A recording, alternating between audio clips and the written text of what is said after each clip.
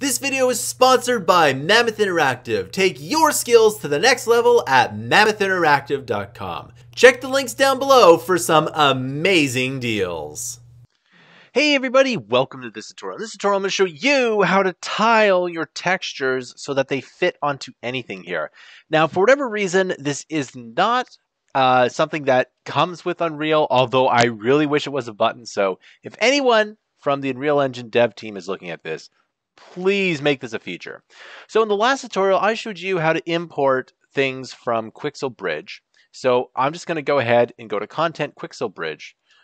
And then I basically get this here. I'm going to go into the environment, into industrial, I think, and ends in abandoned factory. Yeah, so you can download a few of these here. I think I've downloaded the cinder blocks and the ground on the concrete floor. Please, you can download whatever one you want. It doesn't really matter here. But you just need to download that. And what should happen is it should come up within its own kind of Megascans folder. So once you do that, we need to go and create two materials. Now, what I'm going to do is I'm just going to create two materials from scratch here. And what I'm showing you here is I'll just show you what the problem is. Okay. And so if I go into surfaces here, and let's start with the floor. So if I drag this on the floor here, it might take a little time to compile here.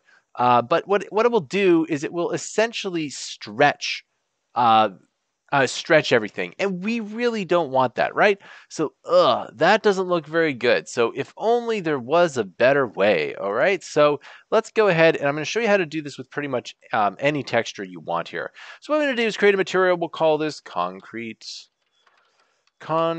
floor, and I think that's probably pretty good here. Let's open that up here, move it over, and you should come up with something like this. Okay, so what I'm going to do is hop back into the concrete floor, and I'm going to literally select all these three and then move over to here, and you'll now have three different ones here. So the texture sample, and I'm just going to set everything up like this, and you're going to see why in just a second.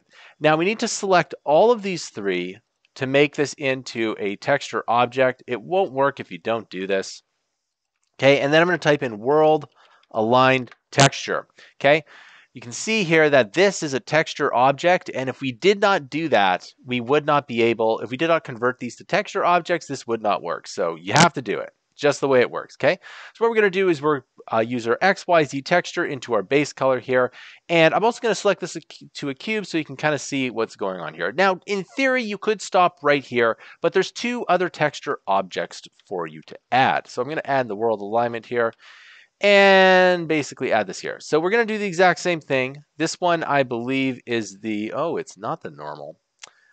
No, yes, right. This is not that one here. And so you can actually plug this into the specular and the roughness, as well as this one, we can plug into the normal map, okay?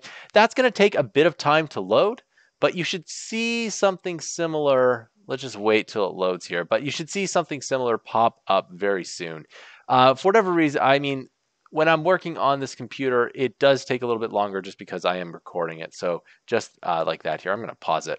As soon as I was going to pause it. So you can see it does indeed work. If I can zoom in, it does indeed work. So you're going to go ahead and save it. This might take a long time, as it usually does, because it does have to render the shaders. So I'll pause it until we're done. All right, and so now what you need to do is hop back into the content and simply drag this concrete floor out here. And in a few seconds, you should see it be perfectly tiled. Okay, and all that it means here is that this world aligned texture is going to basically make it so that it tiles evenly across any surface. Because remember that these blocks here are stretched out. That's what's happening here. And while this is loading here, I'm going to go ahead and set up the second one here. And so it's pretty much the same thing, except we're going to call this cinder blocks.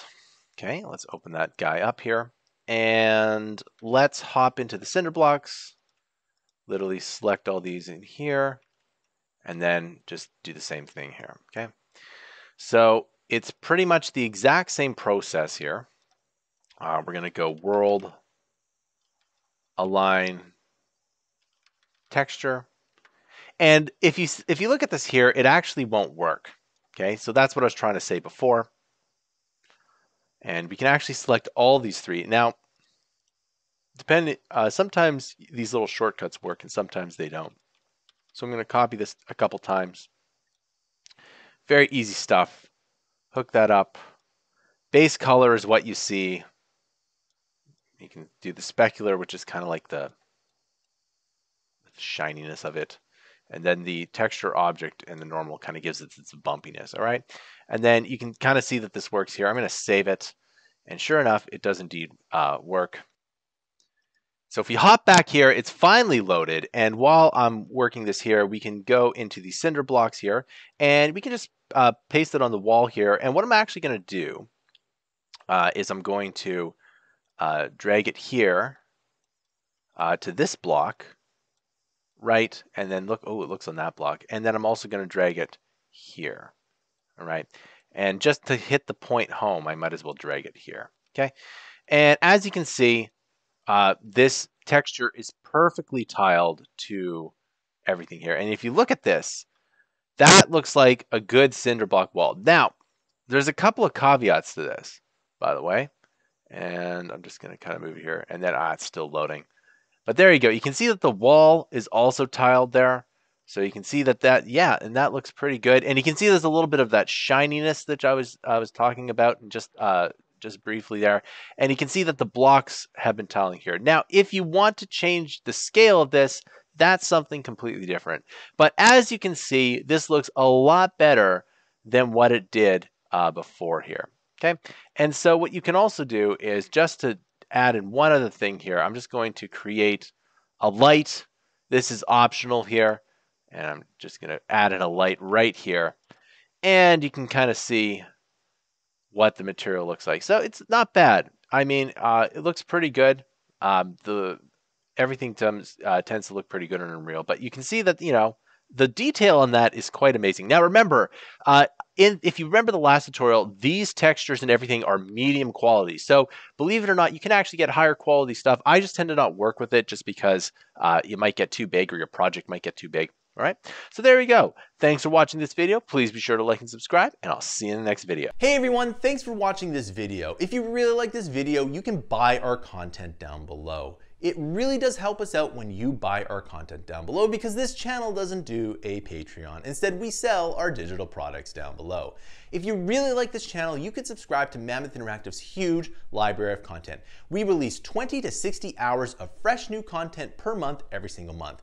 We release everything from Adobe tutorials to 3D modeling tutorials to game development tutorials to machine learning tutorials to web development tutorials and more. We're constantly pushing the bounds in e-learning, and if we can get to 10,000 paid subscribers per month, we can become the best e-learning company on the planet.